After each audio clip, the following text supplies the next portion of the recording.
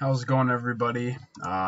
Welcome back here at Hill Giants. It's getting pretty repetitive for me, but this is where I've been training almost every single time I'm online as of right now until I get that membership in a couple weeks. So really hoping to get out of here, but since I've been here, I feel like I picked up on a couple things that have kind of been helping the XP per hour. I don't really know for sure, but I want to share with you guys and get some feedback whether or not you try it out or if you think it's complete BS, and can actually tell me that yes, for a matter of fact, it's not actually increasing the XP rates. But without further ado, I'll let you know kind of the method I've been using. So in PKing or free to play PKing in general, a lot of people use the like a range attack into a 2H, similar to, it's like kind of like the free to play spec essentially, because you can hit range attack or ruined scimitar attack into a 2H, I believe within the 2 ticks versus having to wait an extra tick with the ruined 2H itself. So you can kind of hit and then switch to the rune 2H, and then within that next tick, you can use the rune 2H. And I've been using this. I tried it out on attack, strength, and right now I'm using it for defense, and it does seem to be working. Like I said, I don't know if it actually is, or if it just appears that way, or if it actually is working. But I'll kind of try to show what I'm talking about here and see if it's actually working or not. Get your guys' opinion.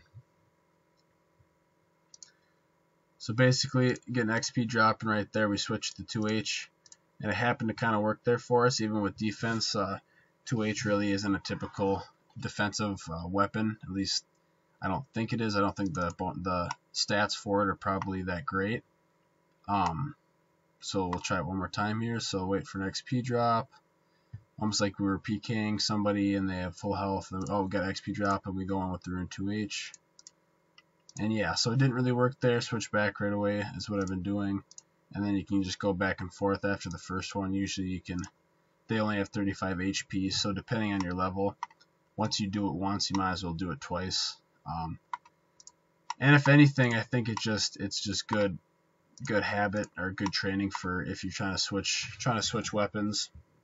Not that hold on one second. Anyways, not that you're gonna be PKing or I'm gonna be PKing for that matter, but it is kind of just fun to feel like you're somewhat PKing, and also, like I just said, you kind of work on switching just a little bit. That's pretty much it. Yeah, I don't know if you guys want to check it out and leave a comment if you see it and test it and think, yeah, that's definitely something that works, or if it's not, it seems like it works, but I guess I really don't know. Hopefully for the rest of this video, I've been trying to get a giant key back. I didn't know until today actually that there was a giant boss, so I had collected one just to have it, and then I had been dropping the other ones, or just, I guess, not picking them up, leaving them on the floor. And it's like a 1 in 120 or 1 in 128 or whatever it is drop rate, which kind of stinks because I got 2 fairly quick after I had gotten the first one, and now I kind of want one. I went in, I used the one on the boss, and it didn't go so well. Didn't expect him to actually hit as high as he was, and that guy looks like that guy's going in there right now.